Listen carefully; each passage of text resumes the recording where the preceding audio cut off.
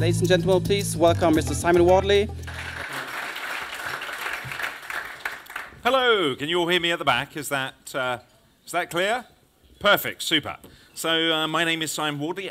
Before I start, has anybody heard of my form of mapping at all? A few of you, and basically nobody has. Excellent, super. Right, so a bit of background about myself. I'm a scientist by training. So before I start, quick word of warning. I like graphs. This is a graph, the level of audience pain, that's you, against the number of slides given in roughly an hour's presentation. I reckon there's a safe limit of about 60. Now, being a scientist, I like to experiment, so we'll be using no less than 262. I know what you're thinking, what the fiddlesticks is happening here, but don't worry before you run away, because I'm going to give you a map in terms of what we're going to speak about, because I like maps. So here's my map. We're going to start off on the subject of strategy.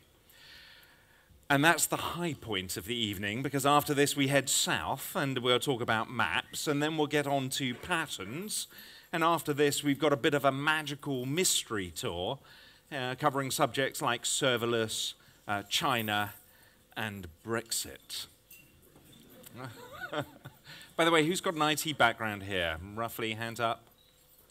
Right, so if I said something like serverless, how many people would know what the hell I'm talking about? Most of you, have you all heard of cloud? Right, okay, super. Well, okay, we're going to start with the subject of strategy. For me, this is a big personal subject. It started off in 1995 when I was at the Arts Hotel in Barcelona. I was working for a company called Frito-Lay, part of PepsiCo.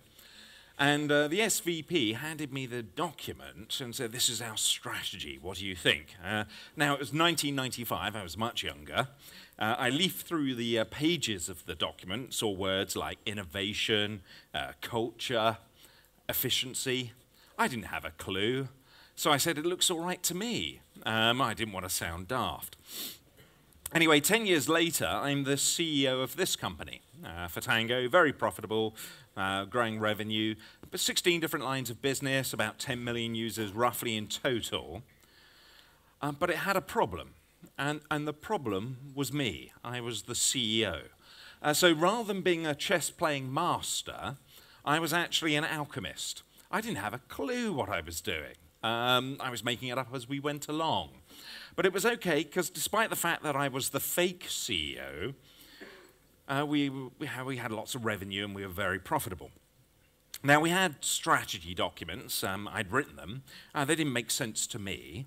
So I handed them to one of my members of staff and said, "What do you think?" And I could see them, looking there, leafing through the pages, nodding. And they handed it back and said, "Made sense to me." And so I had that moment of, well, I haven't got a clue, and obviously they're just saying what I said in the past. So we had vision statements. This is our vision statement of 2003. Our strategy is customer focused. We will lead an innovative effort of the market through our use of agile techniques and open source. We'd adopted something called extreme programming in 2000. But the problem with this, I just pinched it from another company. So I was sort of starting to panic that despite the fact that, we were very profitable and revenue was growing, that other people would rumble that I didn't know what I was talking about. So I would go around listening to other CEOs talking about strategy, and I took a tape recorder with me, and I would record the words they would say. And I called these words, these special phrases, I called them business level abstractions of a healthy strategy, or BLAS for short. And I do this every couple of years. This was 2014. Here are the common BLAs. Digital business, big data, disruptive, innovative, collaborative, competitive advantage, ecosystem, blah, blah, blah. Now, if I did it today, you'd probably find some new words. Any suggestions? Blockchain. Everybody's got to have a bit of blockchain. Anything else? AI, yes, you've got to put a bit of AI in there. Anything else? Any VR, anybody? Yeah, VR, you got to have a bit of VR, whatever. We're a funeral parlor. But anyway, so I got these common blahs, and I got these companies' strategy documents, and I thought, well, I would combine them. So I took the strategy documents and created what I called the blah template.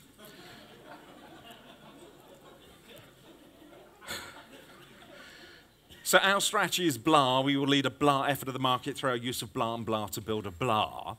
And then I combined the blahs and blah templates and auto-generated 64 random strategies. So number one, our strategy is customer focus. We will lead a disruptive effort of the market through our use of innovative social media and big data to build a collaborative cloud-based ecosystem. Blah, blah, blah. It's all random gibberish. Number two, our strategy is innovative digital business. We will lead a growth effort of the market through our use of customer focus, competitive advantage, and disruptive.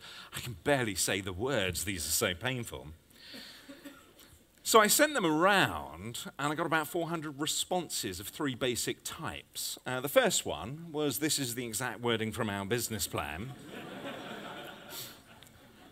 The second one is, I've seen 2 of these used already. And the third, and my favorite, was, are you for hire? So a friend of mine's now put this all online, by the way. This is strategy as a service.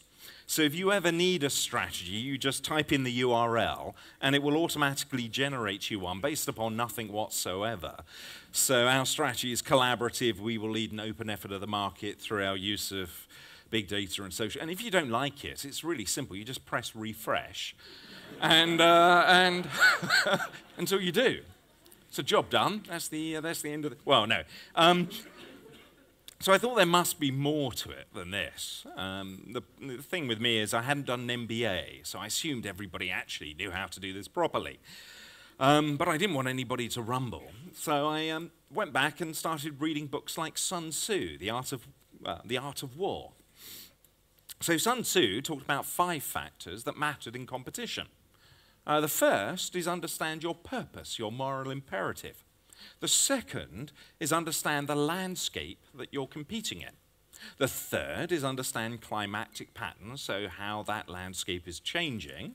The fourth is understand doctrine, the universal principles of organization and structure. And finally, you get onto leadership. I was quite excited by that. And then I came across John Boyd. Anybody ever heard of John Boyd? OODA loops. So you've got the game, that's your purpose.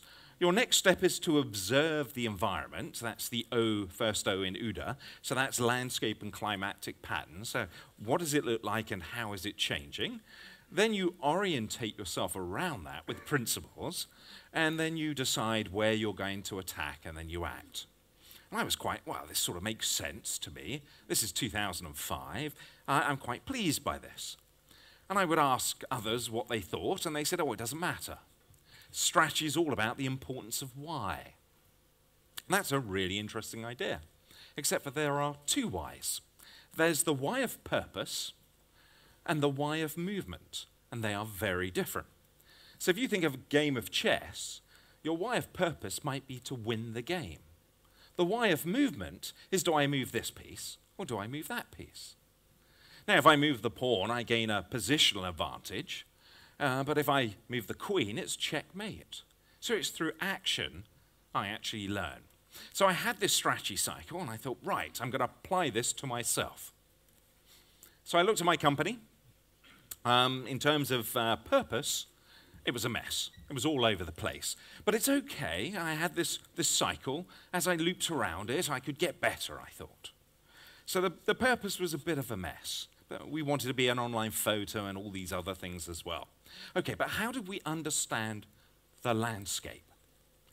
And that brings me onto my next topic, which is maps and the issue of situational awareness. Now, how many of you have military backgrounds? 1. Is situational awareness important in the military?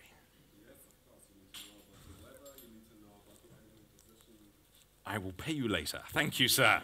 Right. So I'm going to explain situational awareness with 3 examples. The first is Vikings. Now, Vikings, very frightening people. This is how Vikings used to navigate. From Herman, head due west towards Half, and you will sail north of Hatland until so that you just glimpse it in clear. They use stories. You spend 10 years learning your epic story. Now you're in charge of a boat, and you navigate with a story.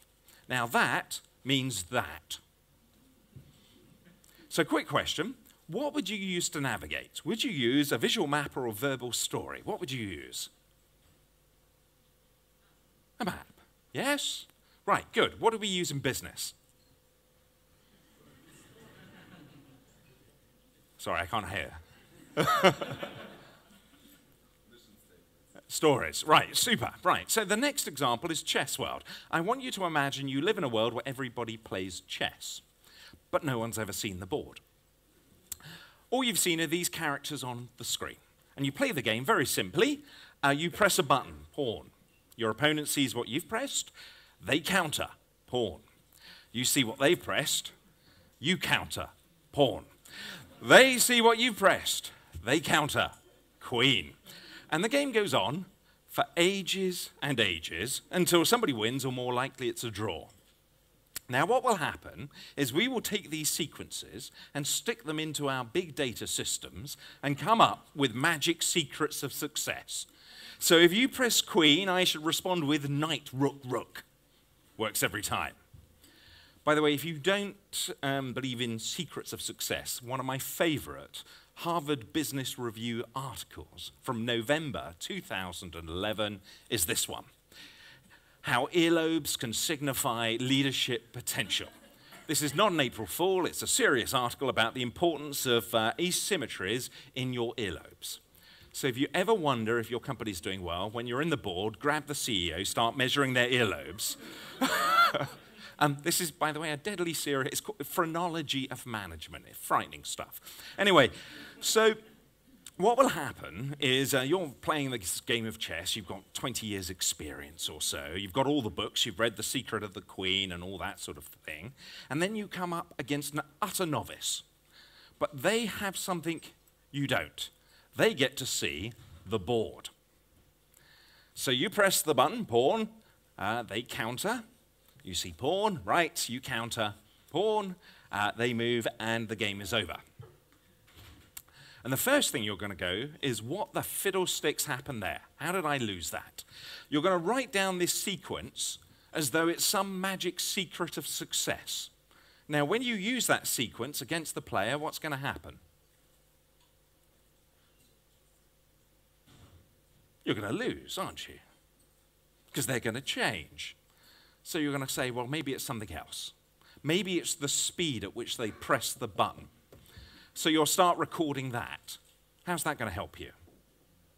No. Right. So it must be something else. It must be cultural. They must be a happy sort of person. How's that going to help you? No. Okay. Right, quick question. What would you use to learn? Secrets of success or context-specific play as described by a board? What would you use? Context-specific play, you think? Yeah? Okay. What do we use in business? Oh, secret sauce. All right. So the last example is Themistocles. So Themistocles, ancient politician, Greek general, had a problem. The Persians were invading, about 170,000 odd Persians. What he decided to do was to block off the Straits of Artemisium, force the Persians along the coastal road into Thermopylae. It's a narrow pass where a small number of troops could defend against a larger force. Now, there was about 4,000 odd Greeks, including 300 Spartans. Fantastic. You're answering all the questions. Somebody else join in, please. All right. So I want you to imagine you're all members of the Greek army. You're all Athenians, say, the Athenian city-state. I'm Themistocles, and it's the eve of battle. So I'm giving you purpose and moral imperative. We want to defend against the invading Persians. But then I say to you, I don't have a map. I don't actually understand the landscape. I don't understand the environment. But have no fear, for I have created a SWOT diagram. Strengths: a well-trained Spartan army, a high level of motivation not to become a Persian slave. Weaknesses: the E4s might stop the Spartans turning up. A truckload of Persians are turning up. Opportunities: get rid of the Persians, get rid of the Spartans. We're Athenian, we actually hate the Spartans. And the threats: the Persians get rid of us, and the Oracle says a really dodgy film might be produced in a few thousand years. So, quick question. What would you use to communicate and determine strategy in battle? Position and movement described by a map or a magic framework like a SWOT diagram?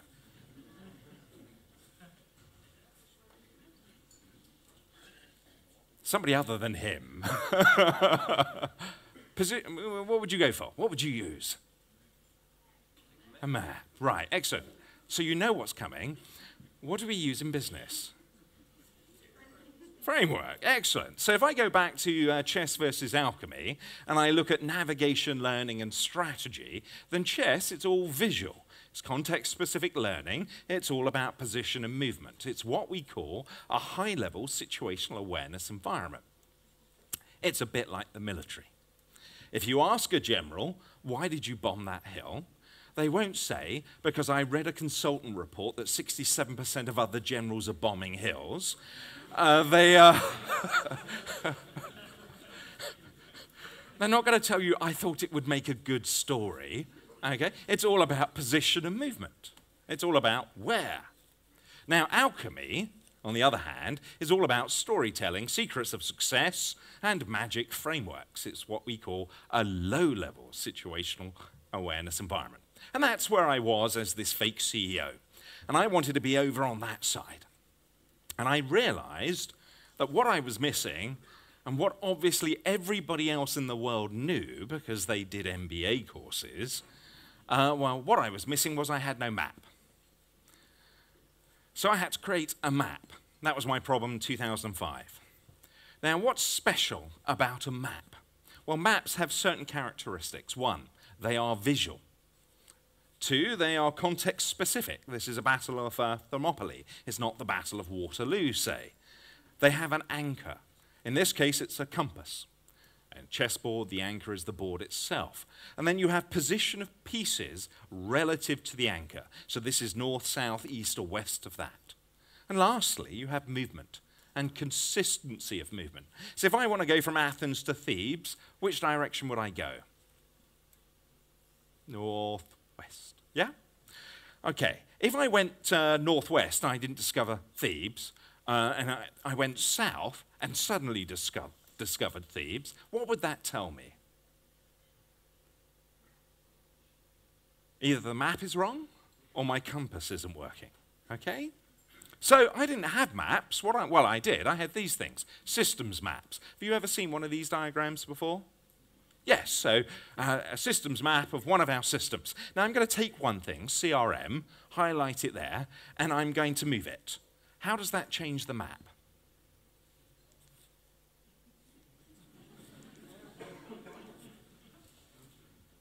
It doesn't, does it?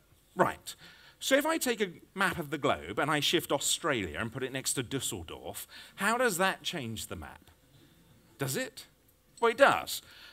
The reason why this doesn't change the map is because it's not a map. It's a systems diagram.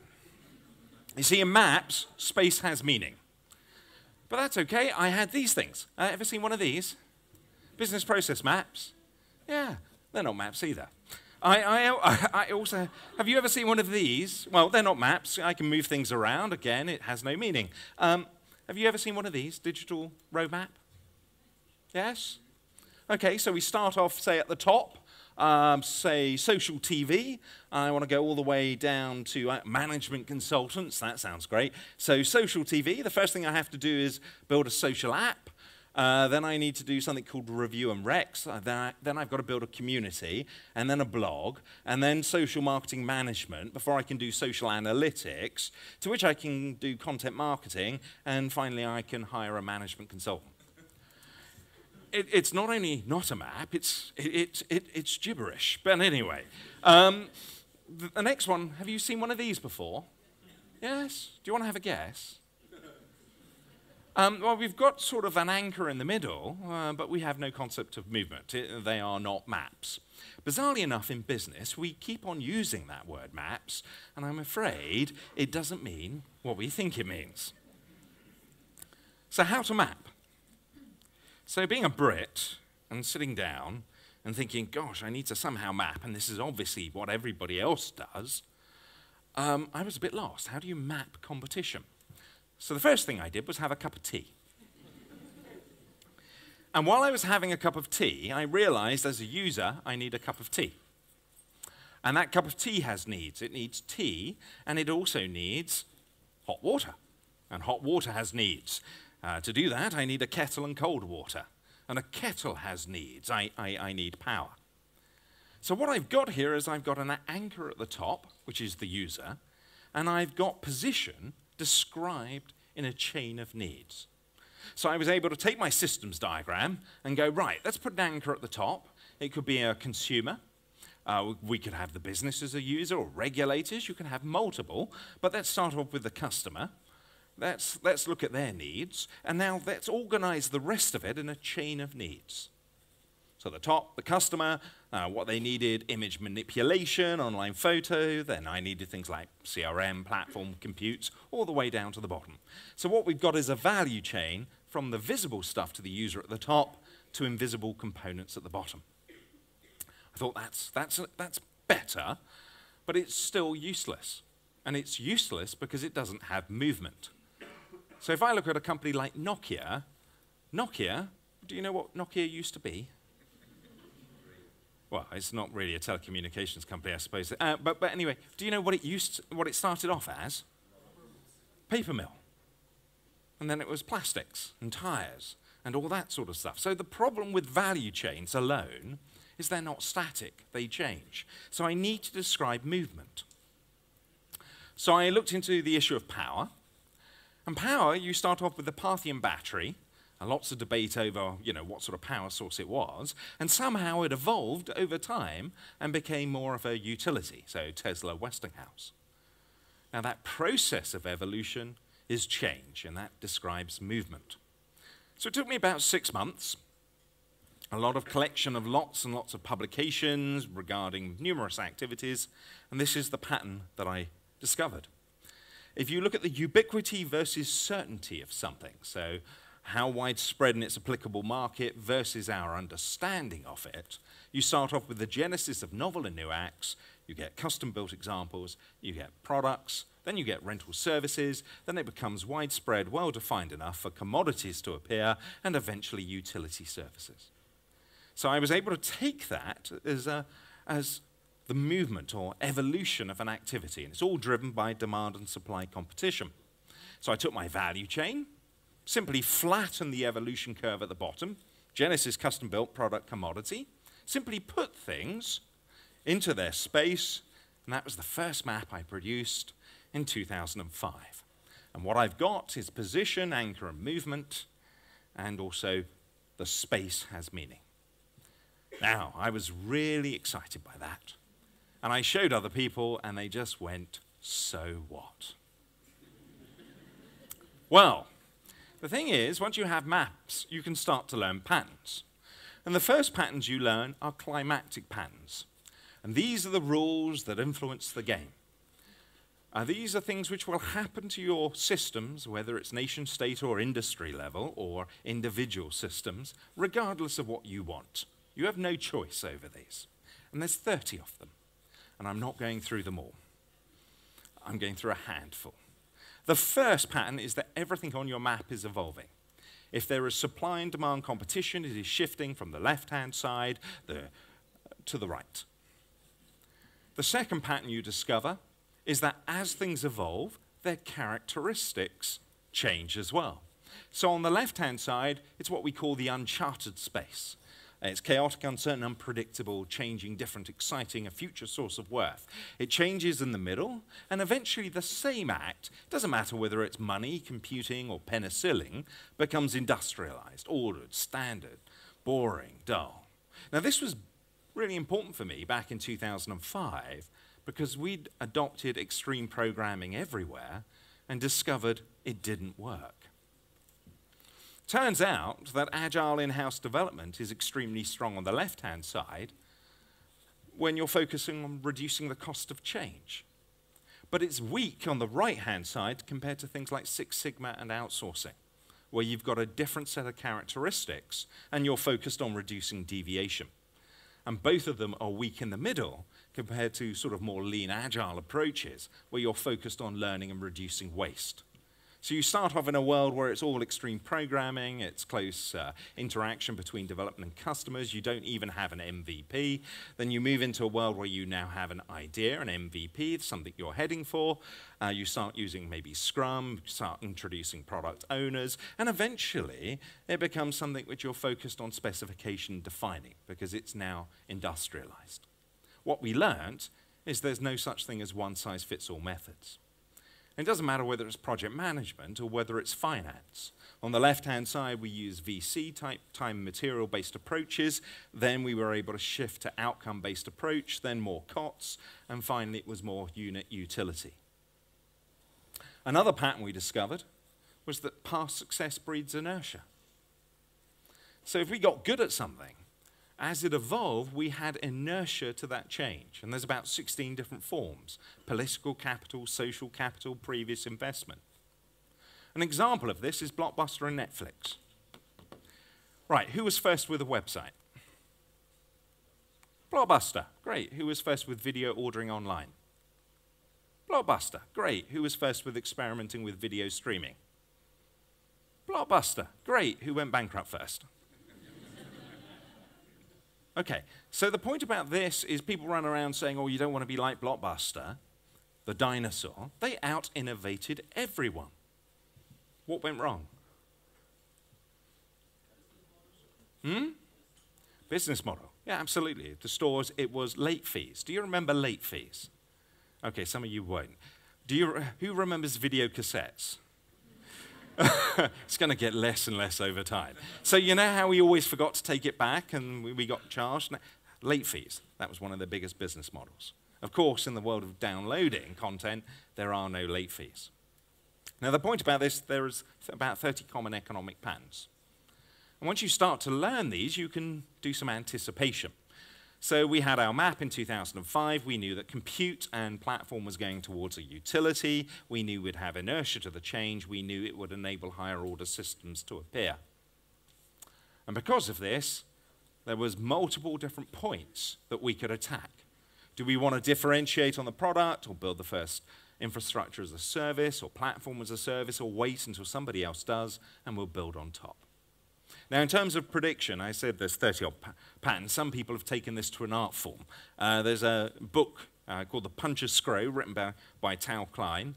He actually used mapping to map out the future, and he wrote his science fiction book on this. It's just been bought for 6 figures. It's being turned into a Hollywood film. It's described as the next Ready Player One. So if you're into science fiction, go buy Tal's book. It's brilliant.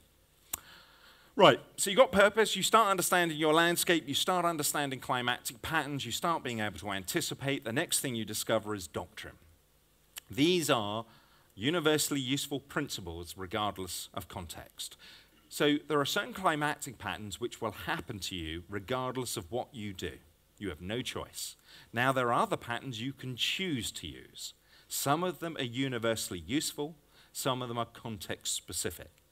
There are 40 universally useful ones, and we're not going through all of those. I'll just show you some examples. So this is the Emergency Services Mobile Communication Platform. System for communicating between ambulances, fire, and so forth, the emergency services. First time I looked at it, I said, what's the user need? People pointed to the big specification document. It's somewhere in there. The first universally useful principle you learn is to focus on user needs. And that's this, they spent an afternoon, mapped out the environment. Mapping forces you, because you're focused on the anchor, to define what the user needs are. So in this case, it's emergency function, point to multiple point, point-to-point communication. The second universal principle you learn is it's think small, as in know the details. It's not enough just to know the high-end systems, you've got to know the components that make that happen. And one of the beauties about maps is once you have a map, you can share it with others. And the first thing you discover is that other people are generally building exactly what you're building. So we had maps in Borders, Immigration, Police, shared them between and found, we're rebuilding components. Now this is government. And of course, government is very, very wasteful. In fact, the worst example I've got in government is 118 systems doing exactly the same thing. Shocking, isn't it? But it's nowhere near as shocking as the private sector. I've got a pharmaceutical company with over 300 teams building enterprise content management systems. In a meeting of their global architects, this became clear, and one of the global architects said, "Don't worry, I'm building the global enterprise content management system," which was great. But 2 seconds later, one of the other architects went, "So are we." They had 5 separate efforts to build the global enterprise content management system in a company which had 300 teams building enterprise content management systems. This is a pharma company. But they are nowhere near the worst. I've got a bank, complains it cannot innovate. It has rebuilt risk management over 1,000 times. I've got a defense company. We've stopped counting. We reckon there are over 2,000 accounting systems. Whatever you think about government, duplication and waste in government is nothing compared to the examples and horrors you find in the private sector. So you have a map, and the first thing you do is you start removing duplication with it. The next thing you realize is you've got to think small, because the methods you're going to use are going to be different. So you break things into small contracts. And because there's no such thing as one-size-fits-all methods, you apply appropriate methods. So you start using, on the left-hand side, build in-house with agile techniques. In the middle, you're using off-the-shelf, probably lean agile. And on the right-hand side, you're probably outsourcing or using Six Sigma. And you're doing multiple methods at the same time, remembering that everything evolves. Who comes from finance here? One. Are you proficient in IT as well? No, right. Okay. Does everybody know what a world perception server is? It is a self-driving car. Oh, right. Okay, so somebody's got an advantage. In which case, sorry about this, I'm going to pretend you're all from finance, and I'm going to show you a systems diagram for a self-driving car, but because you're from finance, I'm going to translate it all into Elvish. And that's that, okay? So nobody has any advantages. Right.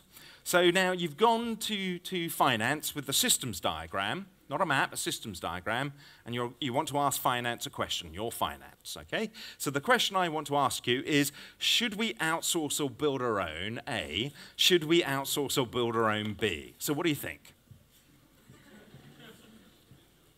Any suggestions? Do you sometimes get people asking you, should we outsource this, for things you have you can be honest, for things you have no understanding of whatsoever? No? Oh, you are fortunate. Well, there's only one of you. All right, so what do you reckon? Should we outsource or build our own, eh? What do you think? You have no idea, do you? All right, so I'm going to give you exactly the same diagram, but this time in mapping format. A, should we outsource or build our own? Outsource. B, should we outsource or build our own? Right. Yeah, exactly. So I turn it back into English and you can suddenly see, fortunately, we outsourced GPS. We didn't try to build our own. We built our own world perception server.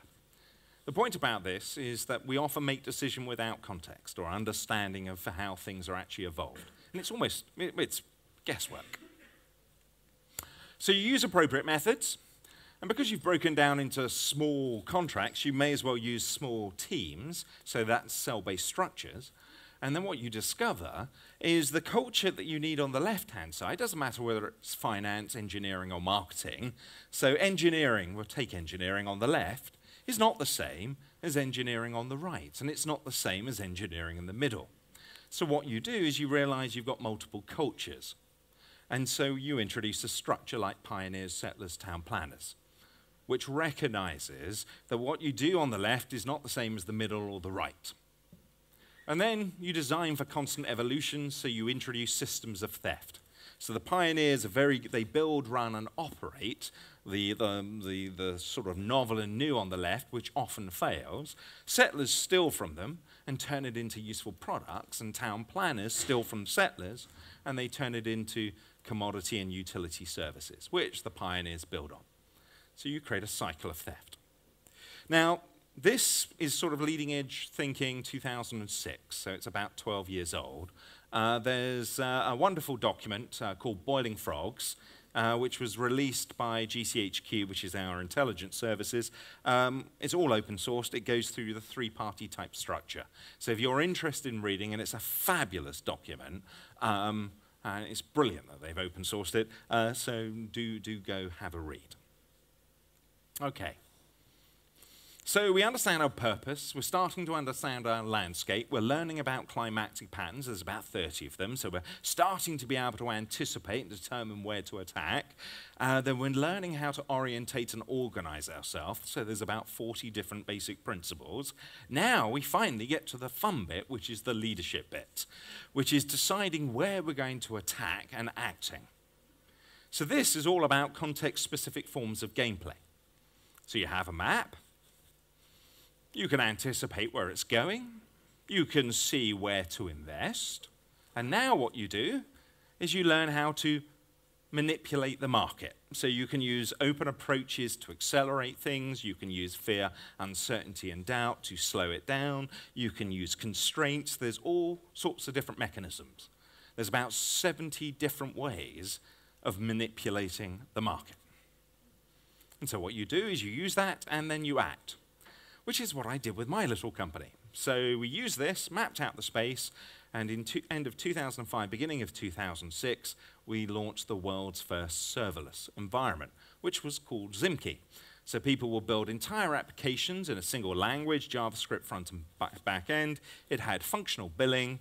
It was all exposed through APIs, and it grew like hotcakes. We anticipated somebody would build a cloud service in terms of infrastructure as a service. I thought it was going to be Google. It turned out it was later on that year. It was Amazon. As soon as they launched, we built on top. Now, unfortunately for my company, we were owned by a bigger company. That bigger company had a bunch of American consultants come in and explain that the three things that we were doing, cloud, the use of mobile phones as cameras, and 3D printing, was not the future. The future was, in fact, 3D television. So we should shut it all down and spend about $1 billion on 3D TV. Does anybody have a 3D television here? There's one of you. Do you ever use it, sir? No. Right. Okay, super. Anybody ever use cloud? Mobile phone as a camera? 3D printing? Excellent. Well, there we are. So I said, well, I'm not interested. So I left and joined a friend of mine's company called Canonical. And they provide something called Ubuntu. Ever heard of Ubuntu? Perfect. So in 2008, we mapped it out, simplification of the map. We used the map to work out where to attack. And then I spent $500,000 and 18 months. And that's where we were in 2008, the blue line at the bottom, about 2% of the operating system market. By mid-2010, we were about 70% of all cloud computing. It cost me $500,000 to take the whole cloud market. Does anybody remember that? 2008, it was all like Red Hat, Windows, and blah, and then by 2010, it was all Ubuntu, Ubuntu, Ubuntu? No? You don't really work in cloud, do you? No, right. Okay, so we did really well on that, so quite pleased about that one. And then I helped write something called the Better for Less paper, which helped, this was for the coalition back in 2010, and as a result, we introduced things like spend control, and it helped support something called GDS, Government Digital Services, which was introduced later. So this was for Francis Maud. And since then, I mean, most of my stuff is nation-state competition and policy stuff, so all interesting stuff. Anyway, in summary, there is a cycle to strategy, but it's really, really important in terms of purpose, landscape, climate, doctrine, and deciding where to attack, to understand your landscape. And amazingly, most companies don't seem to do that. Now, this process is an iterative process. The more you go around it, the better you get, the more patterns you learn. And of course, it's important to act. Now, all of that is captured in one single phrase by Deng Xiaoping, which is crossing the river by feeling the stones. So have a sort of direction, but as you go along, take small iterative steps and understand the landscape around you. Now, that is the end of my talk. So thank you very much. But before we get into questions and answers, I've got a couple of sections to add on. Serverless, China, Fool's Mate, ecosystems, and Brexit. Now, because most of you didn't know serverless, I'm going to quickly zoom through that one and then give you an option on the rest. Serverless. So in the early days, here's computing, early days, our applications were hard-coded into the hardware. It was like pipe, tubes and, plugs and things like that, and valves, okay? And applications and compute evolved. And then we got custom-built examples like this, Lion's Electronic Office, and we introduced things such as operating systems. Very exciting time. So no longer is our application, if we want to recode it, do we have to pull out plugs and put plugs elsewhere? And we can actually code. And of course, they evolved, and then we got, very excitingly, new products. Well, the first ever products like the IBM 650. Wonderful machine, very, very exciting stuff. And so now we got applications with operating systems, and we had these products, and these products had certain characteristics which enabled us to introduce a novel architectural practice. Now, the characteristic they had was known as high MTTR, high mean time to recovery. So when your server went bang, it would take you months to get a new one. So we built architectural practices based upon that idea. We used something called M+1, resilient systems. We did something called a disaster recovery test. Have you heard of those? Does anybody remember disaster recovery tests? You do, right, super. And then we used to do things like capacity planning, because you didn't want to run out on space on the machine, because it would take you months to get a new one. And they evolved, all very exciting, and we introduced development frameworks, and so we now had applications with emerging coding practice on development frameworks, on operating systems, on good architectural practice, on servers as products or computers as a product, and then they evolved, and that's where we ended up. Applications being built with best coding practice on frameworks, running on operating systems with best architectural practice based upon servers. And everything was wonderful. And then this happened. Cloud. Now, the entire cloud can be represented by that little red line at the bottom. That's all it means. It means a shift from product to utility. And that is it. But that also means a change of characteristic. And it doesn't matter whether we're talking about engineering, mechanical engineering, or finance. This leads to what is known as co-evolution of practice. So what we had, new practices, not based upon bigger, better, more expensive machines, but now based upon a low MTTR. So when my server goes bang, it takes me seconds to get a new one. So now I distribute systems. I design for failure. I use things like chaos engines or chaos monkey. I start doing continuous deployment and continuous integration because I can, because I don't have to wait for several months for the new server to turn up. Now, companies got very excited by this. CEOs would go about how cloud can signify leadership potential. They'd moved off earlobes. And they would go, make my stuff cloudy. But what happened is people didn't re-architect. They took stuff which was designed for a high MTTR world and stuck it on a low MTTR world. So what happened is, as Amazon had outages, people would run around screaming, "The end of cloud is nigh." Do you remember that? So you would go, hang on a minute, shouldn't our architecture evolve as well? To which they would go, burn him, heretic.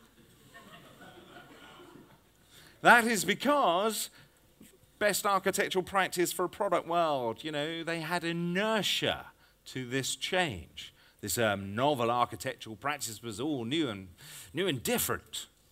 But it evolved, and eventually we gave it a name after several years. Andy and Patrick called it DevOps.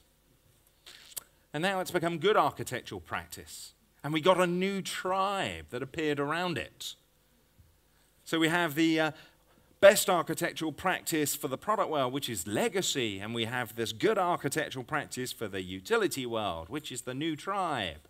And we would go around saying things like, it's different, it's all about user needs, it's all about iterative cycles, automation and feedback loops. And the old crowd, the old tribe would say to us, so was ITIL. And we would go, burn him, heretic. So anyway, operating systems evolved, and now the same change is occurring in the platform space or in the framework space. Platform's a dreadful word because everybody calls everything a platform. It's utterly pointless. So frameworks have shifted from product to utility. So that's things like AWS Lambda, functional billing, just write code. Don't worry about the underlying infrastructure. All that things like Kubernetes, Docker, that's down at the bottom. And that's leading to an entire new form of practice. But it's so new, we don't even have a meme for it yet.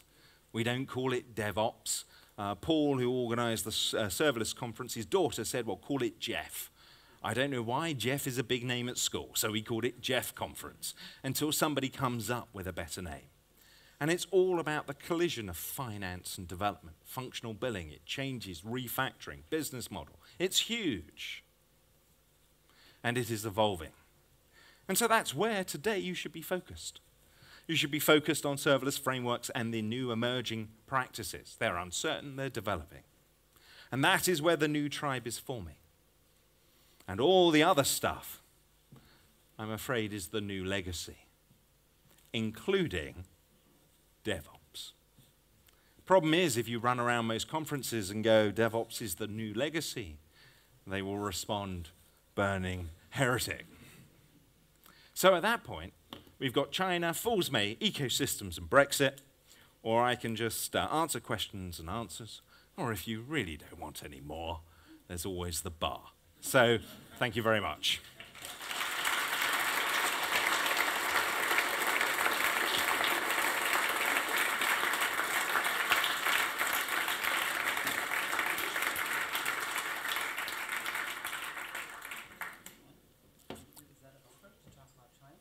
Whatever you wish. It's Brexit. No, unfortunately, we have to do these in order. Can we continue? You might be very disappointed by the last one. Anyway, any questions and answers? Any burning? Right, China. This is 2014. Two wonderful books, Outrageous Fortunes, which talked about how Confucian culture would lead to the collapse of China. It was an international bestseller. Same year, another international bestseller was Martin Jack's book, When China Rules the World, which talked about how Confucian culture would lead China to dominate. So in the same year, two polar opposite best-selling books all about China. Lots of confusion. No more so than The Economist. The Economist is one of my favorite magazines because every year it writes an article about how China is about to collapse. So this is 2002, a dragon out of puff. So this is the red line is the growth of China in terms of purchasing power parity, GDP. This is 2002. There's The Economist saying it's the end of China. And there we are in 2014, and if you just carry on, it's gone even further up. So the only thing that ever happens in terms of these articles is people reinforce Hayek's idea about the dismal failure of economists and how, as a subject, we make astrologists look good. So I want to talk about China. I'm going to go back and use my self-driving car.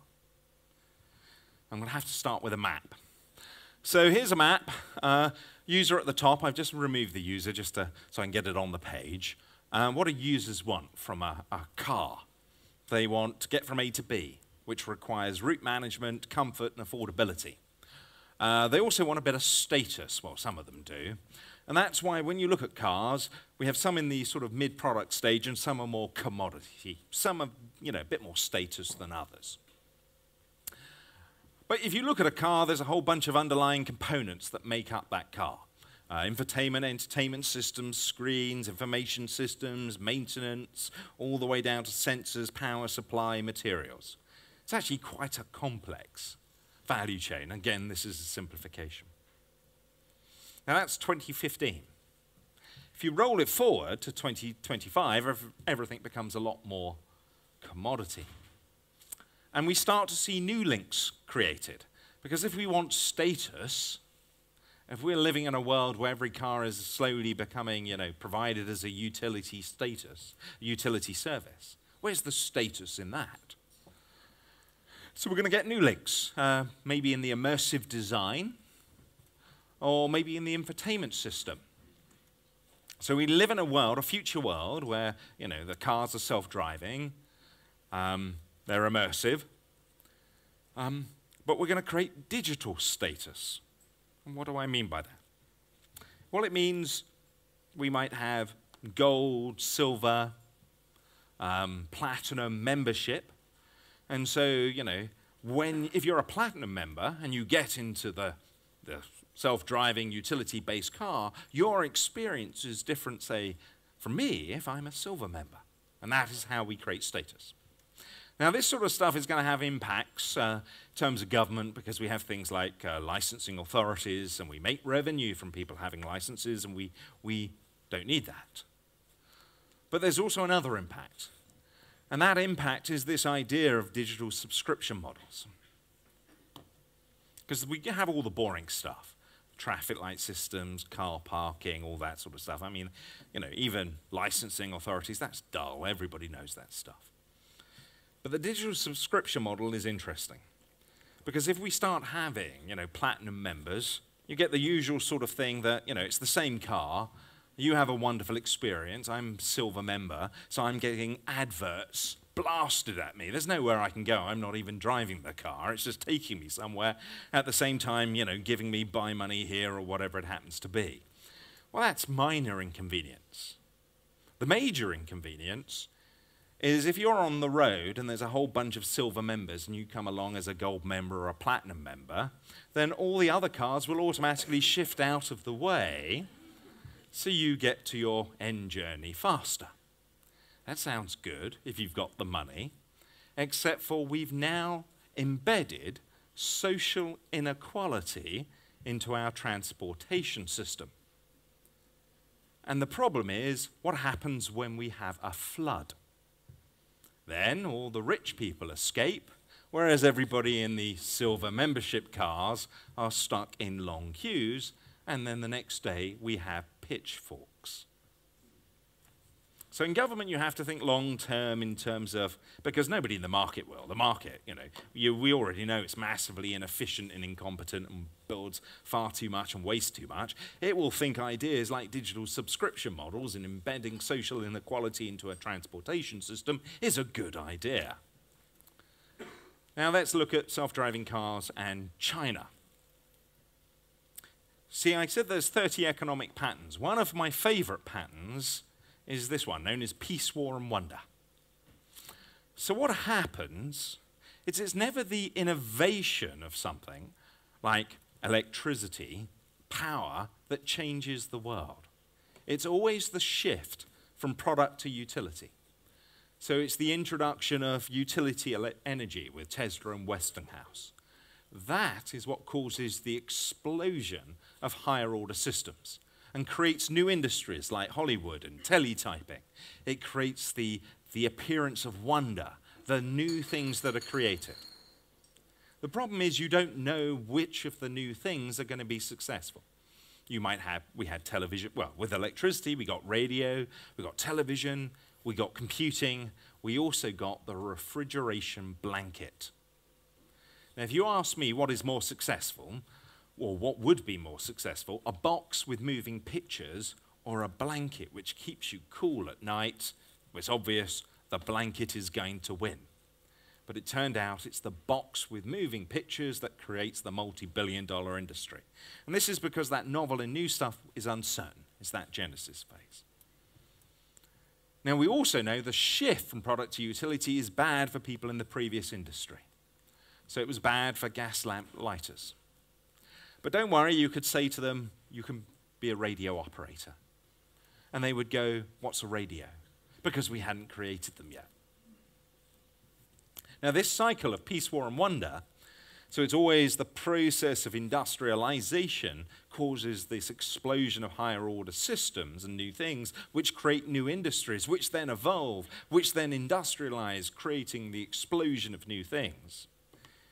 Bizarrely enough, we can anticipate when it's going to happen, because it's not based upon individual actors' actions, but combined market effect. So this point of war or industrialization tends to be very disruptive for an industry, but it is highly predictable in terms of when and what it's going to do. There's another form of disruption, which is product-to-product substitution, which is totally unpredictable. You don't know which way it's going to go.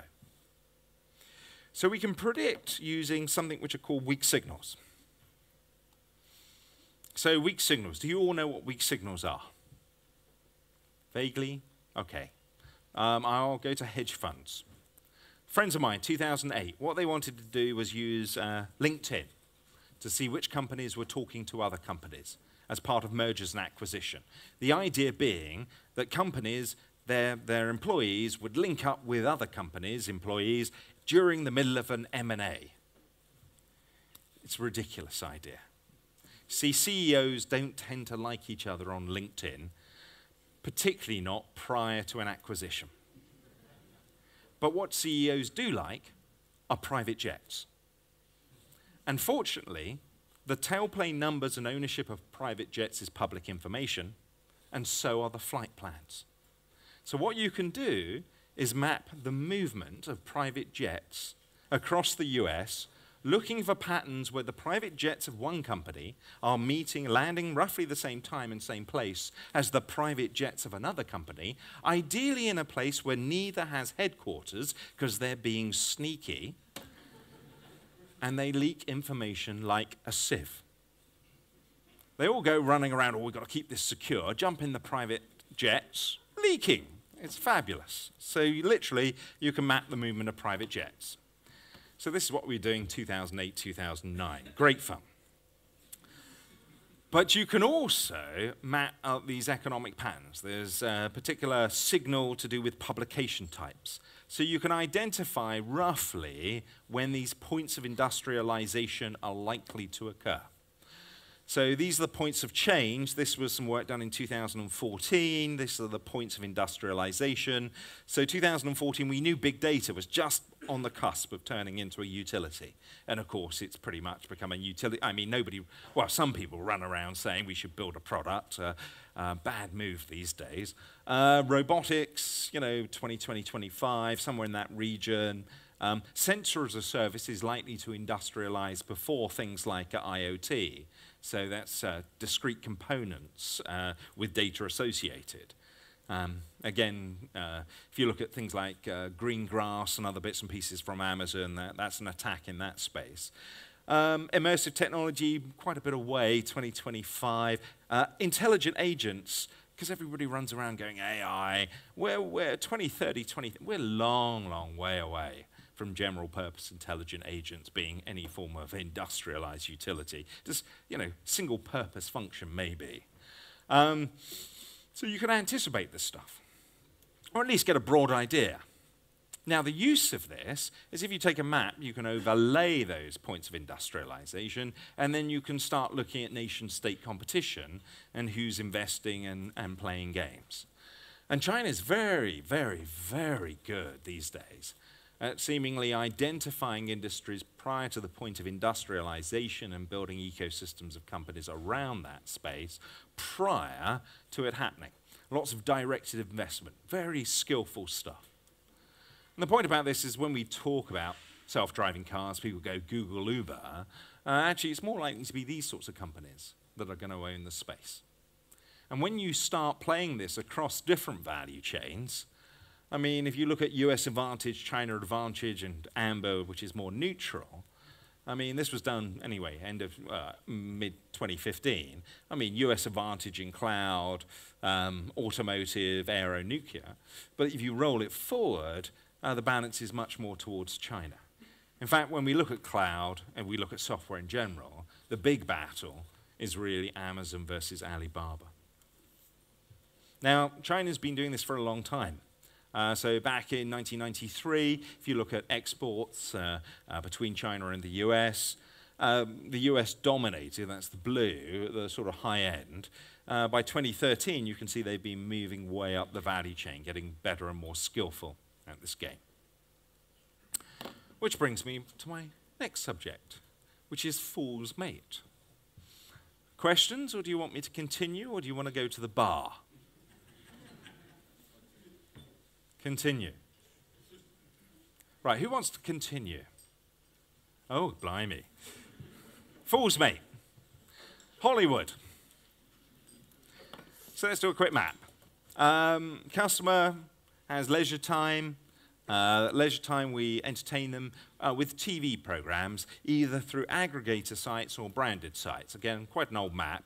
Part of the problem is nobody wants to share their modern maps because they're used for lots of things. So aggregator site is somebody like Netflix or Amazon. Branded site is something like HBO, Sci-Fi Channel. Have you heard of HBO, Sci-Fi Channel? Yeah? Yes? Yes, Sci-Fi. Well, super, right. And that has content. And content, what you get are commission shows, things like X Factor, and then over time they become acquired formats. So X Factor becomes X Factor USA, X Factor Australia, etc., etc. You do have X Factor? No? Oh, The Voice. Okay, well, you get The Voice Australia, The Voice, yeah. I've never seen The Voice. Anyway, so what you have is commission shows. You have artistic direction, creative studios, production talent, production systems. And you have content, you have broadcasting, distribution mechanisms, etc. Right, so here's the problem. Branded sites, branded, say, TV channels like HBO, what makes them different is the shows they commission. So you have HBO-like shows or Sci-Fi Channel-like shows. But their problem is there's a constraint.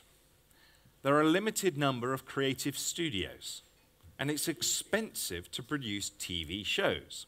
So what you want to do is drive that to more of a commodity. Anybody work in the media industries? No? Well, the problem is if you say to a creative studio, we want you to be more of a commodity, they have resistance to this idea. They're all special snowflakes. Well, fortunately, creative studios have a constraint: production talent and production systems. It turns out the systems you require to build shows are actually quite expensive. So what you can do is you attack the production systems, you drive those to more of a commodity. Now, vendors in that space have inertia to this idea, but you can do this with open approaches. So the question I have for you, if I went to a creative studio as a commissioning company and said, we're going to drive production systems, which are a big part of your cost, to more of a commodity, how do you think they would respond? Good or bad?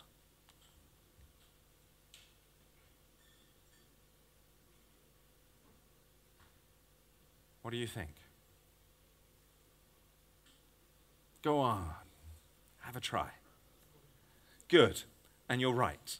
They think it's a wonderful idea that you would be so nice as to drive their production systems to more of a commodity and thereby increasing their profitability.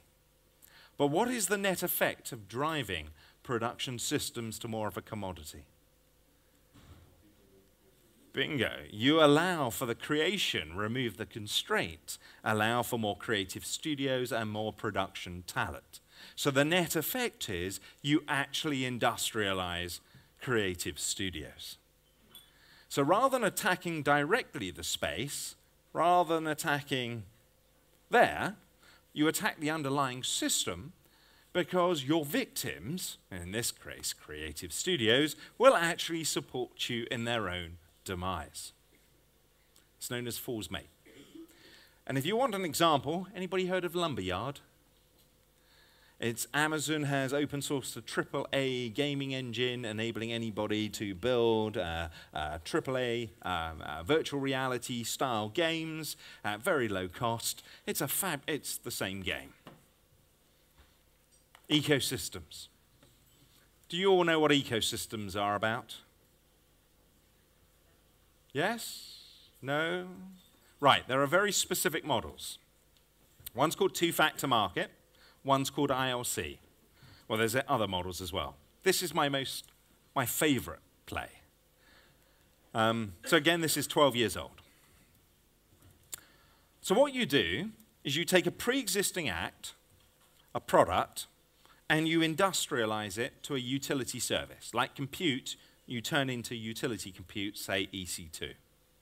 And what happens is if you expose it as an API, other people will build on top. They will build new things. Now, you do not have to look at what they're doing. You just have to look at the consumption of your service to identify future patterns. So if I build something like a utility service for compute, you're all building on top. Let's say you're all building kit and internet, except for you three who are doing something about big data. I will notice that all your traffic is low, but this is growing. So there's something interesting in that space. So then I commoditize that space to a new service, like a utility big data type approach, and everybody cheers, except for you. You're miserable because I've just eaten your business model, and everybody starts building on top of that. So what you're doing is you're getting everybody building on top to act as your free research and development department. Thank you very much. You are leveraging the entire metadata of the ecosystem to spot future patterns, which you are then commoditizing to component services. And it's known as ILC. 12 years old, and it's very simple. So if you're the supplier and there's an ecosystem of companies building on top, you're commoditizing components, exposing through APIs, people building on top, you commoditize, people build on top. And the net effect of this is this. Your apparent rate of innovation accelerates with the size of the ecosystem because you're all doing the innovation for me. You are my free research and development department. The bigger the ecosystem gets, the more innovative I appear. At the same time, my customer focus improves with the size of the ecosystem because I'm mining the metadata to spot future trends. So the bigger the ecosystem, the more customer focused and the more innovative I become. But of course, because I've got economies of scale, I benefit from efficiency as well. And that increases with the size of the ecosystem. So I become more innovative, more customer focused, more efficient simultaneously with the size of the ecosystem. Does anybody know of a company which seems to be doing that? Amazon. Right. If you are under the illusion that Amazon is difficult to compete with today, in 5 years' time, their ecosystem will be bigger because they will have built more component services and attracted more, and they will be far tougher in 5 years than they are today. The bigger the ecosystem gets, the more innovative, customer-focused, and more efficient they will become. You've got it easy against Amazon today. 5 years from now, they'll be a lot tougher. You are all aware of that, aren't you? Some people are saying, well, eventually they'll fail. No. These ideas of B1, of innovative customer focus or efficient and porter, brilliant stuff for the 1990s. This was broken 12 years ago. So if you look at what Amazon, how they play the game, they build compute, people build on top, they come out with things like, say, machine learning, they build on top, they come up with platforms, machine learning platforms, now they're building discrete AI-sensitive services. They're constantly moving up the value chain. A bit like China. So in summary, more changes happening, particularly with serverless at the moment. Serverless, by the way, is Amazon's, I think, second fastest growing service. It might be first now. And that's an attack on the entire software industry. They're going for the lot. There's more constant changes coming towards us, points of industrialization. I mean, we're in the middle of the big data. We've got robotics, currency, sensors, there's loads more coming towards us. And this stuff impacts a wide variety of value chains. That's assuming you understand what your value chain is. Turns out that most organizations don't. Now, there are some really skilled players in this. Amazon is one, Alibaba's another. But this is not just at a local level. This is also at a national level in terms of government play. There's some really good advanced techniques, things like ILC and things like sophisticated play like Fool's Mate. Of course, this stuff all assumes you can see the map. For most organizations, we don't. But that's okay, as long as you are competing against other people like yourself. Because if you think of business as a cat fight, it's okay to be blind, as long as everybody else is. Because if you're hopeless, you're okay. Just as long as everybody else in your industry is hopeless, then you're fine. The problem is when somebody who isn't comes into your industry, and then I'm afraid it's game over. So finally, we get to Brexit. Anyway, thank you very much. That was... So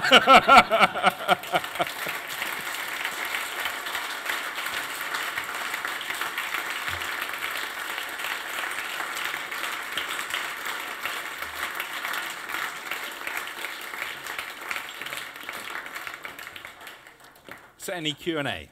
Any questions? Yes, sir. One second. Oh. Would be nice if the guy who does the question could stand up. Would be nice. No problem. So hello, sir. Hi, again. So on the way here, I had an idea I grew to like quite much. I thought that jobs, as we conceive them today, yep. Are consisting of a lot of bundling. So put on one of your maps, a typical job, CEO, product manager, software developer, whatever, yep. would be all over the place, right? It would have components on the lower left, components on the upper right. Yep, yep.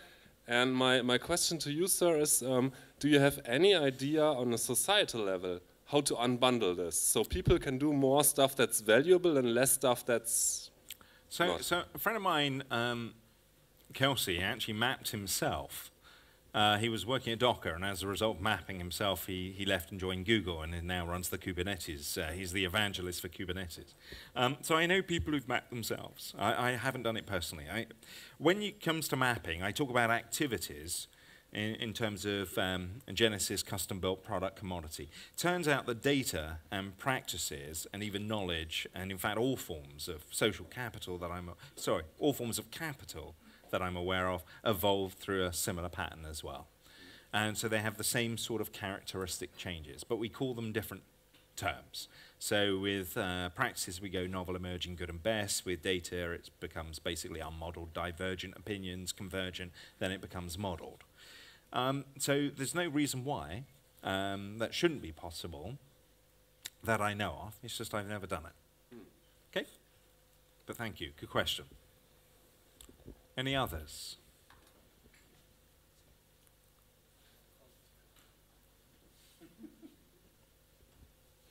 So just on this point, when it comes to mapping, I assumed everybody else in the world was mapping.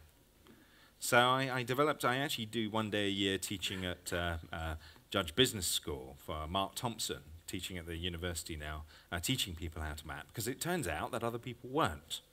I assumed everybody was. It took me another 6 years. I used to speak at conferences and explain it, sort of embarrassed that, this is how I do my rubbishy form of mapping. But I could never find anybody else's example. I always assumed they were very expensive books I couldn't afford or whatever. And then I eventually discovered that people weren't. And it's amazing. There's a wonderful piece of work by Fitzer, which looks at decomposition of CEO impacts. And it turns out, he looked at a huge number of CEOs, that 75% have no different impact than random charts. And of the remaining 25%, I think 20% were slightly negative and about 5% were slightly positive. And the point about this is that you could randomly replace most of the board with people off the streets, and you wouldn't actually notice. It's not a very popular paper in most of the management journals, but it's a well-done paper. Sorry, yes.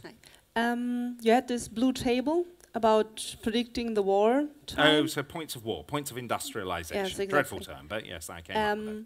And how exactly did you predict at what time the war starts? Because you talked about the weak signals, but could you give an example for one of them? Yeah, hang on, I'm just going to jump to something else. Hang on a second. This is more graphs. Are you okay with more graphs? Right. So when I first did this, so in 2005, I was looking to try and understand the whole concept of evolution, change, movement. And I knew of something called Everett-Rogers diffusion curve. Have you heard of Everett-Rogers diffusion curve? Made famous by Geoffrey Moore, Crossing the Chasm. Have you heard of Crossing the Chasm? Wonderful. Right. So what you've got is adoption over time. Now, Geoffrey Moore uses the non-cumulative form, which is the orange, so that's adoption rate. If you just accumulate that, that's the diffusion curve. The diffusion curve is the original piece of work. And so what you've got is the early market, the chasm, and then the mainstream, and then eventually laggards. Now, my first attempt at doing this, I thought, well, this is going to be really, really simple, because obviously there's going to be some sort of percentage at which things change from being, custom built to being, say, a commodity to being a product. Sorry, from being custom built to a product to a commodity. And all I need to do is find the percentage. That'll be easy. So I've got a quick question. Smartphones. Who thinks a smartphone is a commodity here? Who doesn't? Okay, so we've got a bit of disagreement. Right, what percent? How many of you have smartphones? Pretty much everyone. Right. Now, given the fact that, gold bars, highly industrialized, standardized gold bars, defined, we have commodity markets, just in case you didn't know. So just in case you didn't know I said that, so I'm going to ask you the question. Do you think gold bars are a commodity? Of course they are. Right. How many of you have a gold bar? Come on, somebody must have a gold bar. All right.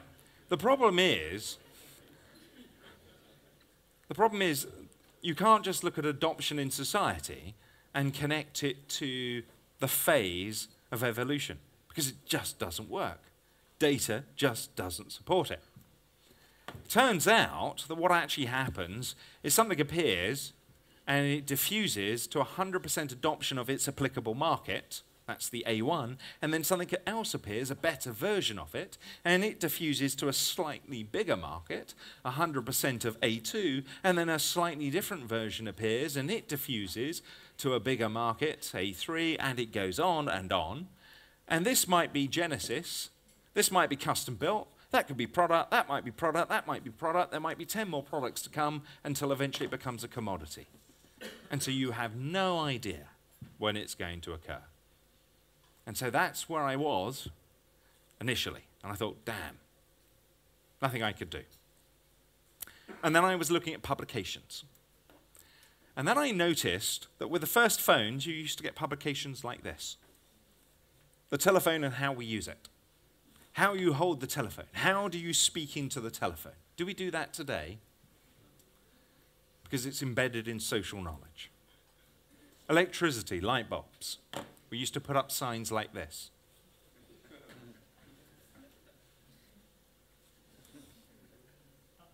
Do not attempt to light with a match. Use the switch. Do we do that today? Because it's embedded in social knowledge. So I started to look at publication types. And what I noticed is that when something appears, the publications talk about the wonder of something. Then they transition to talking about building construction awareness. So you start off with the wonder of radio, and then it's on to how to build construct your own radio set. Then we talk about operation, maintenance, and feature differentiation. My radio is better or worse than your radio. Then we talk about just use. We don't care about the radio anymore. It's just what's on the radio. So what I did was I built a certainty axis based upon those publication types, found the point of stability when it shifted from being publications talking about operation, maintenance, feature differentiation to use, took that point in time, discovered what the applicable market was, and then called that the point of ubiquity, and then simply plotted back ubiquity and certainty. And onto that, overlay the publication types. And that's where that came from. Okay?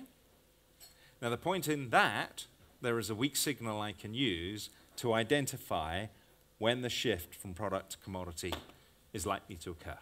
And it's based upon publication types. Now if you ask me what the weak signal is, I used to have several, and foolishly I told people, and problem with weak signals, they're very easy to poison. So we used to monitor Russian sailors, the gardens. So when they put out their clothes, you knew the Russian ships were about to set sail because they'd done their washing. So they put the clothes on the clothesline, and so you would know the Russian ships were about to set sail. So what the Russians did was buy all their sailors tumble dryers. So now you don't know. So the problem is I had more signals, but foolishly I mentioned, and then suddenly I found those signals no longer worked. So I have one about publication types, and that's what I used to create that graph. But what I am looking for, I'm afraid, I keep that to myself. Does that answer your question? Pleasure. So it took about 9,000 data points to do that initial evolution curve. Any more questions? All right. Technical one. Yeah, because I do a lot of serverless architecture.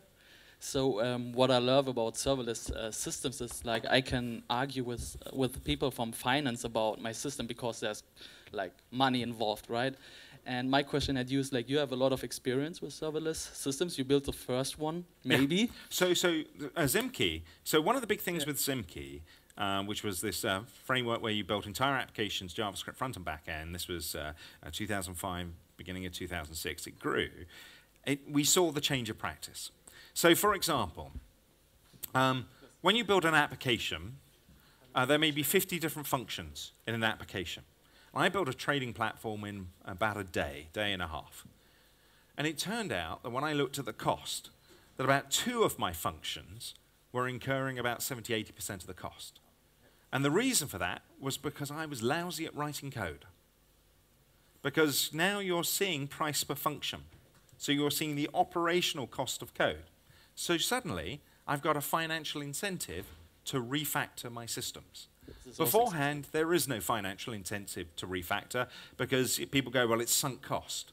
But now, because you've operationalized it, there is a real financial incentive to do so. And in fact, it changes your whole investment approach. So often, you know, we used to have systems where we go, should we spend more money on marketing to get more users? Well, we didn't actually know what the cost of those users were. And now we can actually say, well, actually, the users cost this much when they're running through the system. That marketing value isn't worth it unless we refactor the code and reduce the price of the code, in which case it now becomes worthwhile. It totally changes your approach to business model. It also introduces things like, so we did a lot of what we call worth-based development. We built systems for free based upon a metric of value that the system would generate. And that was because we could operationalize all the cost. So all of this stuff is coming, and big changes. So if you're in the serverless space, good move. Yeah, this was exactly my question. I didn't ask it. I have one more thing Sure. about your opinion. In the beginning, you said this. You told us the story about you as a fake CEO, right? Yeah. So you had like this. It turns out I'm not the only one. Yeah, I know, and I feel the same with Scrum and Agile. Everyone wants to be Agile, and it's like blind cats everywhere. So what's your opinion? Every company wants to go, let's do Scrum, let's do this, and I feel, yeah. So I'm also the chaos monkey for SAFe. So I went along to, SAFe is the Scaled Agile Framework. I went along and to their event, their leadership event, and basically said, you know, it's great, but it has constraints. It has spaces where it works. There is no such thing as the magic one-size-fits-all method. I know people run around, oh, you don't want to use Six Sigma and all the rest of it. If it's highly industrialized, where you can specify, that's absolutely what you want to do. That's where you want to use it. One of the problems, so let me just go back to something. I'll go back to the self-driving car in Elvish. Just to re-explain why you want to break things into small contracts. Right.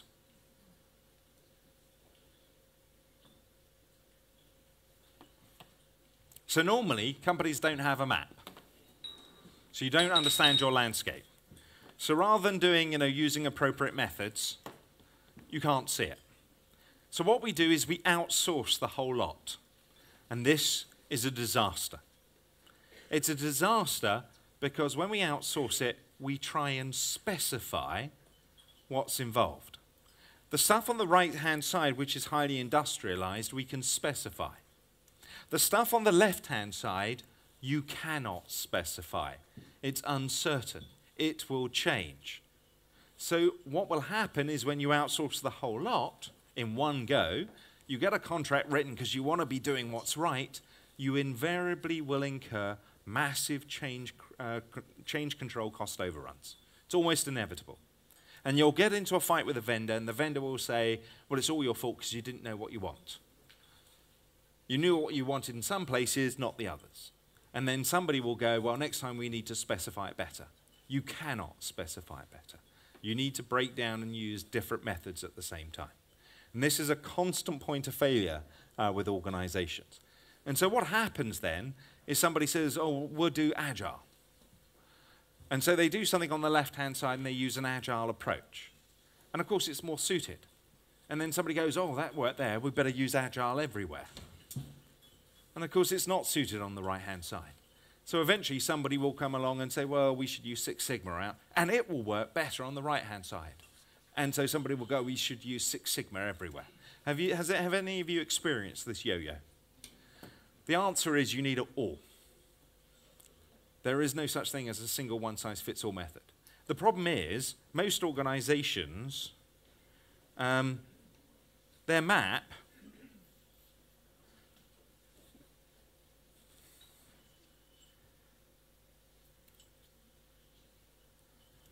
looks like that. Okay? They don't have it. And because they can't see it, they can't do one side. They think, well, how are we going to deal with this?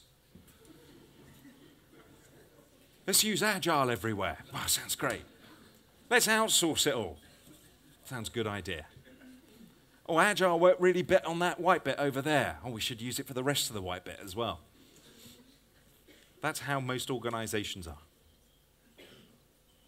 Has any of you in this room experienced that? Yeah? You've been through it. It's horrid. It's like blind flying. Good way of saying it. Did that answer your question, sir? Pleasure. Any more? Because I've certainly overrun, and I'm sure the cameraman is dying to get home. Yes, sir. When will China overtake Amazon? Oh, I noticed. Or the other way around. I don't know. I noticed you didn't say Alibaba there. Yeah. You're immediately going, it's the government. So, yeah, Alibaba and Amazon is a very, very interesting gameplay that's coming towards us. Just having a quick look to see if I've got something. So expect that battle to be going on in the next 10 years or so. Part of the problem, unfortunately, I haven't got what I wanted to show. Part of the problem is our understanding of economic systems. Right, China, by the way, if you didn't know, is probably the world's largest venture capital firm. That's how it operates. It's very, very skillful. There's a real misunderstanding that goes on in economic systems. And I'm hoping I can find something while I'm chatting away to you. I'm trying to search at the same time. So give me a second.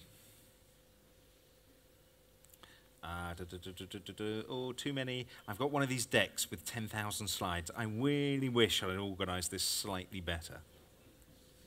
Okay. Give me a second. Do you all know Hayek, Smith, Keynes? Do you know your economists? Yes? All right. Ah, here we are. Right. So if you go to the US, who's been to the US? Have you noticed how politics in the US is a little bit different? Okay. So if you go centrally planned to laissez-faire, and you talk to US economists, they will talk about Marx and Keynes as being on the left-hand side. And they will describe it as the more communist model, and that's how China operates. But on the right-hand side, you've got Smith, Hayek, and Friedman. And that's the more capitalist model, and that's how the US operates. Now that's really bizarre for a lot of European economists.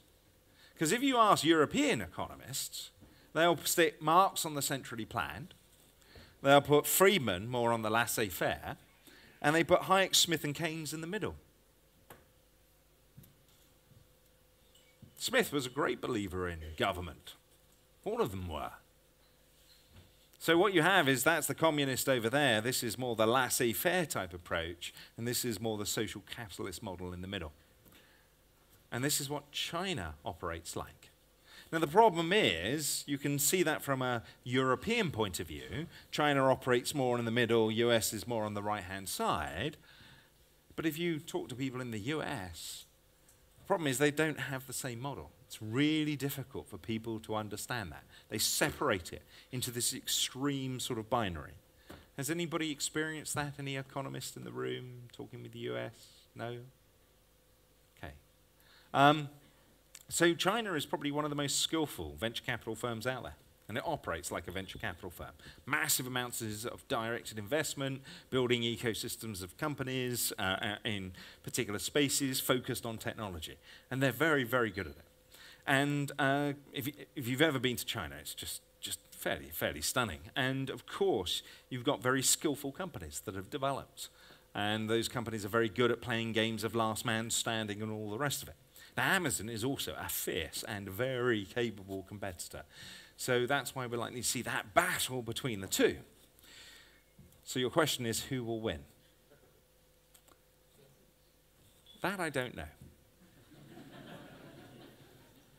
That depends on players' actions, individual players' actions. The thing is, what we know are aggregated effects. But it's like Apple versus BlackBerry. Apple versus BlackBerry, no one knew who would win. Christensen, ever heard of Clayton Christensen? Disruptive, right, he said Apple would fail, BlackBerry.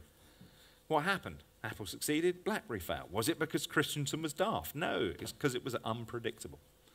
Things like product to utility shifts are predictable. So these are things like cloud. We know what's going to happen. We're going to have a whole bunch of vendors and companies in the product space have inertia to the change. We're going to get what's called a punctuated equilibrium, exponential growth, new entrants coming in, explosion of higher order systems, disruption of the past. We can even go, we're going to have people running around saying it's going to be cheaper, but it's not, Jevons paradox. We're going to get more stuff being built. You're going to get co-evolution of practice. So we can even talk about the organizational changes. So there's some things we know and some things we don't. And in fact, in this case, it depends upon players' actions. And so you don't know which way it will go.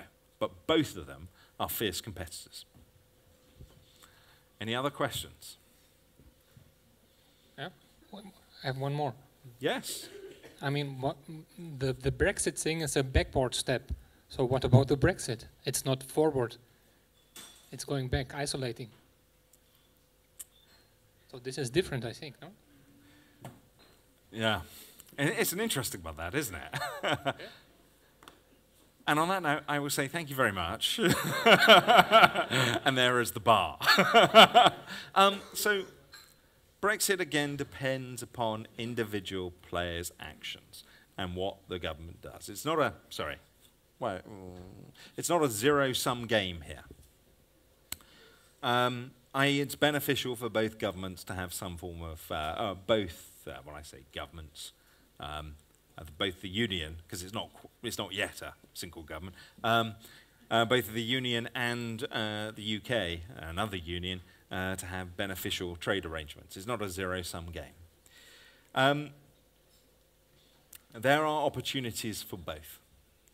There's always, shall we say, lots of doom and gloom predictions, and that's fairly normal. Will it be difficult? I'm sure it will be, but I also have a lot of belief in the potential possibilities for both sides, and that's as much as I will say. Pleasure. Thank you.